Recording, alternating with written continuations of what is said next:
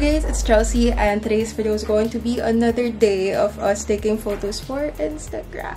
Yung goal ko today is to take photos that are good for 2 weeks of posting. So hopefully I can do that kasi late ako nagising. Sabi ko pa naman dapat buong araw mag-take ako ng photos pero wala. Currently it is 2:36 PM. So feel ko naman kaya. Maganda rin kasi mag-take ng photos until 5:30 kapag sundown na. So anyway, if you guys follow me on Instagram, I did say that I'm gonna be doing a part 2 of how we take our Instagram photos because you guys really like the first one that we did. And today, kasama ko ulit si Gab. You guys know that I don't really wear accessories that much, but I really like this ones from Slay Clay on Instagram. I'm gonna be putting their username right here. But anyway, just like the first one, this is not gonna be a tutorial. This is going to be just a very chill and casual, parang take you guys along with us type of vlog. So hopefully you guys will enjoy. Yeah, if you guys wanna see how this picture day will go, then please just keep on watching.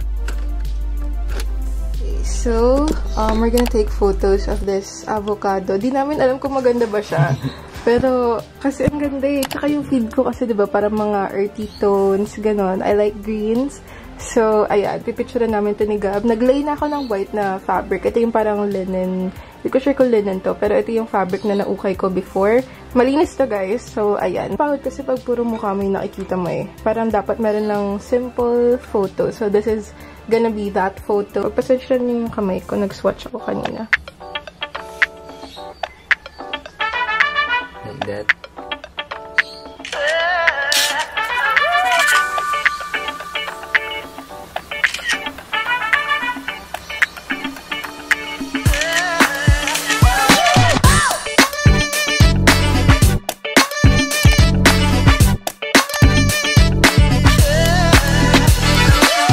Okay, so yung shirt niya is from Online shirt. Ang ganda ng necklace niya. Ayan. Sa Shopee lang. Ayan, sa Shopee lang. Tapos, Sa Shopee. yung bag niya, this one is from Divisoria, diba? So, may ano to eh. Mura dito. Yung mura dito na store. Go Army bag.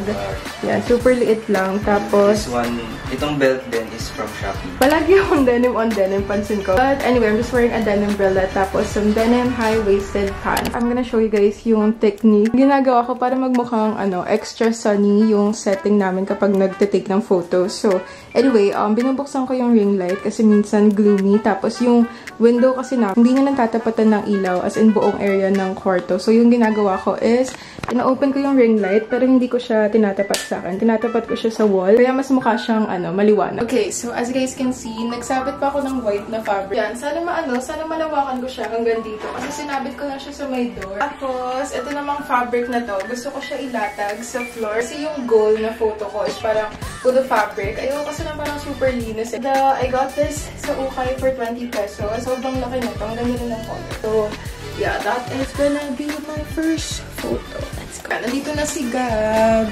And, iayos natin yung yan, meron kaming mga proud. Bagay sa akin dito.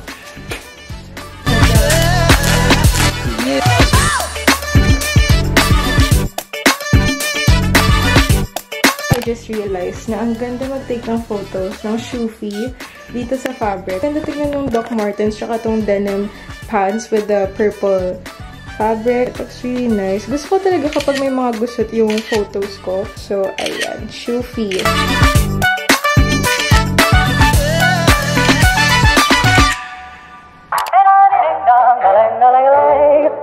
Nag-test shot na kami ni Gab. Nakikita yung blue sa my door. So, feel ko, magsasettle na ako dito sa white wall. For my first photo, yung goal ko talaga for this was to make it look like it was taken sa video recorder. But since I don't have that, I'm just gonna use my Canon M50. And basically, what we did was we flipped the screen. And si Gab, pinicture niya yung screen gamit yung iPhone. Ang ganda kasi tingnan eh. So, anyway, that is gonna be the first photo. It sort of gives that vintage feel to it.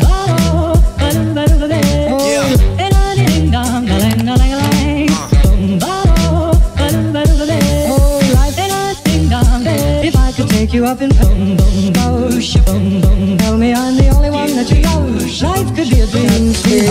And sa'yo lang sa'yo.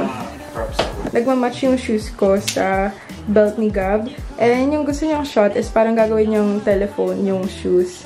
Parang retro style. Yan tayo mga props. First, sit-up. Yan, radio. Tapos, meron kami nung solar system na wall decor. Okay, so yung pag-take namin ng photos for this is sa phone na lang. Kasi sabi ko nga, merong mga photos na maganda tingnan kapag iPhone lang. Tapos, meron ding maganda kapag camera. Parang ano lang, fun shots. Kasi kapag camera, minsan sobrang professional na itsura na sobrang linis. Oo. Maganda siya. Ganda niya dito. Maganda? Oo, ganyan. Kabila mo na lang siya. Mas maganda. Yan. If I could take you up and tell me I'm the only one that you love. Life could be a dream, sweetheart. Babaan. Ano siya? My whole life loving you. Life could be a dream, sweetheart. Now every time I look at you, something is on my mind. If you do what I want you to. Tingin ka dun. Dito. Buksan mo ang tibibig mo.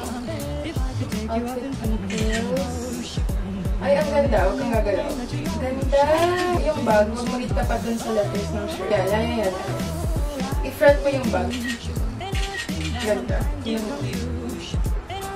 Ganda, no? Yeah. Ganyan ka. Life could be a dream. Plans would come true. My whole life loving you. Life could be a dream, sweetheart. Okay, so na-haggard na ako. The next thing that I'm gonna do is I'm just gonna take mirror shots tapos i-collage ko siya. Kasi pansin niyo puro ako collage ngayon sa Instagram. So, yeah, that's what I'm gonna do. And we have a lot of mirrors here. Ito yung gagamitin ko yung pinaka-matangkad. Mag-take tayo ng IG kasi malapit na birthday ko. Uy, yung ganda. Post ko to sa IG. Dito sa IG. Ako magpo-post. Ang ganda. So, makakadalawa kami outfits. Mamaya magsisweater ako. No friends of mine around, yeah. Now I'm thinking might have caught the June blues. Next photo na gusto ko is, ano lang, super basic lang. I'm gonna be wearing my cow print jacket. Gusto ko sana talaga mag-take kami ng photos ni Bianx with the same jacket kasi twinning kami dito. And plinano na namin mag-take kami ng photos. Pero wala. Kaso, matagal pa ata kami magkikita. And gusto ko na ito suotin. Pero ayun, Bianx, if you're watching, gusto ko meron pa rin tayong twinning pic. Hey guys, so nalobat na yung camera ko. So I'm just gonna film using my iPhone. And now, nandito kami sa kwarto. Kasi yung next na, kita niyo yung pimple ko. Parang super super chill. Yung comforter ko kasi is dusty pink. Eh si Gab, ayaw niya to kasi medyo girly. So kinuha niya yung comforter nila. And ilalatag namin siya dito sa kama. Ang ganda tingnan ng comforter. Parang gusto ko tuloy mag-take ng flat lay. Yung goal na photo niya is super chill lang. Pakita natin. Sa Pinterest siya tumingin eh. Sa IG ko lang. Ay, sa IG. Ayan. Sino yan? Si Scarface daw. Ko na outfit is super basic lang. Here's what it looks like. And let's start. Guys, binuksan namin yung electric fan kasi sobrang init, naka-sweater. New age Machiavelli, disagree, don't tell me, now you in infinity, we 98, trust that he be good, on the ball like BB, don't make no mistakes, got the faith, the 18th is not gonna be the same, finna play down generations, not gonna be in vain, why you gotta go, I just wanna know now, true now, cry and get no, hope you free your soul, I might have caught the June blues, yeah. Nice. Tama na ako naman, Gab. Tumigil ka natin. If you guys are hearing yung electric fan. So, anyway, I'm just gonna open my photo booth and I am gonna take photos. Tada! Ganyan lang. As in, super basic lang. Tapos nakahiga lang ako or mas malayo. So, ayan. So, grabe na-imagine ko talaga kami ni Bianca yung magkasama. Tapos suot namin tong jacket. But anyway, for now, eto muna. Ako muna. This is gonna be our next photo for Instagram. Super chill and basic. You know I keep on running from the truth. Was that not? I'm just a lonely fucking you. Now when I drive around, don't fill it up. Why it's getting colder when the sun come out? Might just waste away, don't know what life about. Another day go by, don't know what got me down. Hey guys, namin taking photos. And sakto lang yung tapos namin kasi currently it is already 5:50 na. I'm not sure if you guys can see that. But anyway, ano namang masasabi mong Gab? Nasabi nila swerte ka daw sa akin. Pero ako talaga yung swerte siya. Anong dote? Ako talaga yung swerte sa akin. O yan, kapal mo, Gab. Mas maganda yung mga pictures mo Ako sa... nga, swerte ako talaga. O yan, talaga, umamin ka. Grateful ako kasi feel ko hindi ako maging interested sa fashion kung hindi.